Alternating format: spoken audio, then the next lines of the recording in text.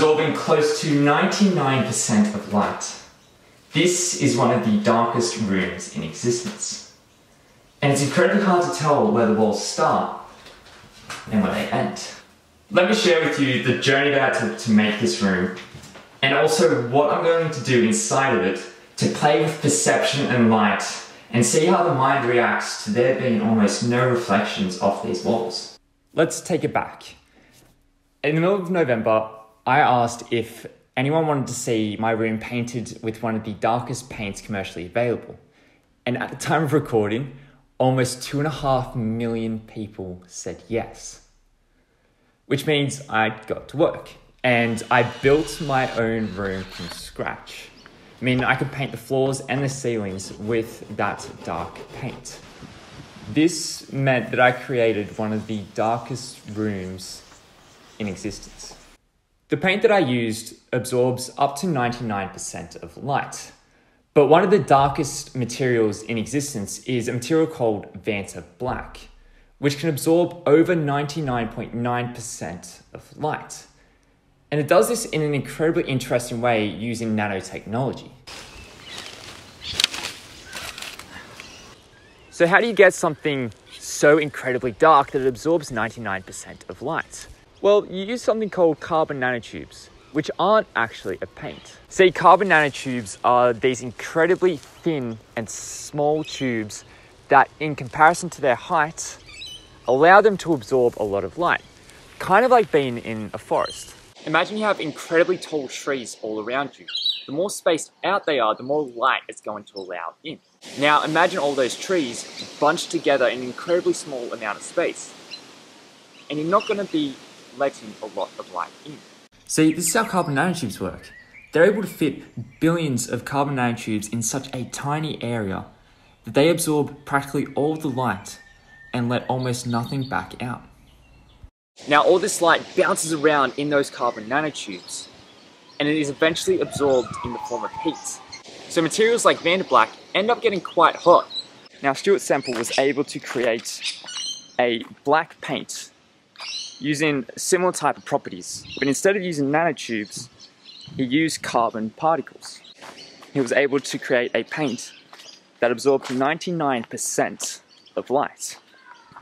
And it's this paint that I'm using in my room. But it doesn't absorb all of light.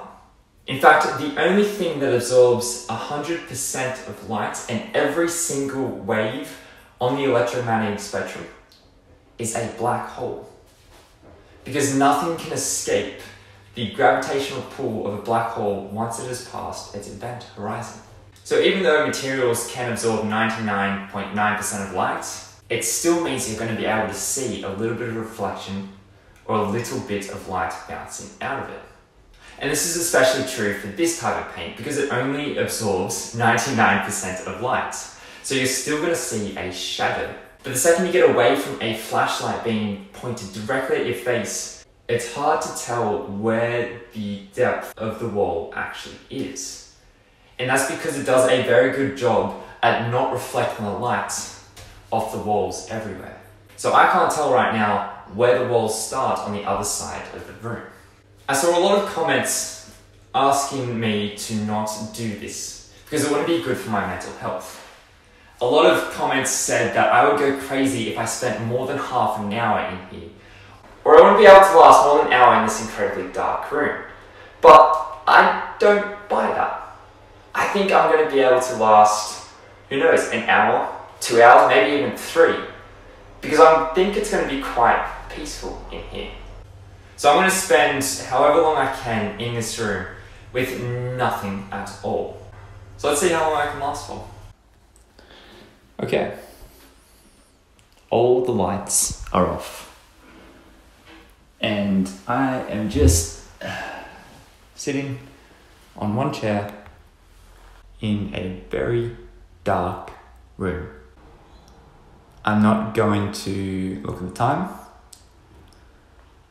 I'm not going to do anything. It's just going to be me, my thoughts, and nothing else. It's a little bit disorientating staring at the wall and you know it's right in front of you, but you just can't see it. It's pretty relaxing, actually. I can imagine this would be a pretty nice room to go to sleep in. I'll let you know in a couple of minutes how I'm doing. I don't know how long I've been in here for. I'd say probably 10 minutes. It's starting to heat up. It is a mildly warm summer's day here in Sydney. I expect it to get hot. It definitely feels a lot hotter than I thought it would be. I'm walking around and feeling where the walls are. There's one chair that I keep walking into because I can't see it. It's far more disorientating than I thought it would be. I think I'm maybe 20 minutes in. One thing I have noticed though is that because I built this room myself, it's not perfect. And there are these tiny little cracks where the walls meet the ceiling that are letting in just the tiniest bit of light if I get the right angle. The second I look away, there's just nothing. I'm starting to get a little bit drowsy in here. I'm gonna see if I can take a nap. Whoa. Oh, that is not as comfortable as I thought it would be. So I'm now lying down, and that's not comfortable, but it's peaceful. This room's just very relaxing. I can imagine this would be a really good place to do some meditation and just zone out for a bit. I think it's been about an hour now. The floor is actually a lot more comfortable than I thought it would be. I mean, I don't think I can sleep on this, but this isn't too bad. You can probably hear, but there's a neighbour using a chainsaw or a leaf blower. And it's very prominent. And so what might have been like a little minor annoyance at the start, it's now the only thing that I can experience. This is far more relaxing than I thought it would be. I don't know how long I'm into it, but it's quite peaceful. Definitely not seeing any demons or my mind isn't playing any tricks on me. In fact, it's just nice. I don't really have much else to add, but I'm gonna say it's probably about an hour and a half now. It's gone pretty well. I'm enjoying it. My stomach though, oh, could go with some food.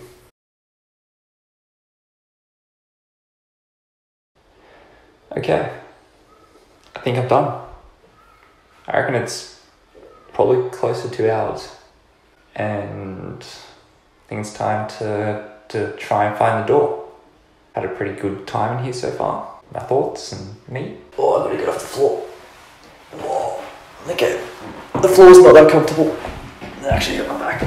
Oh, I'm getting old. Okay.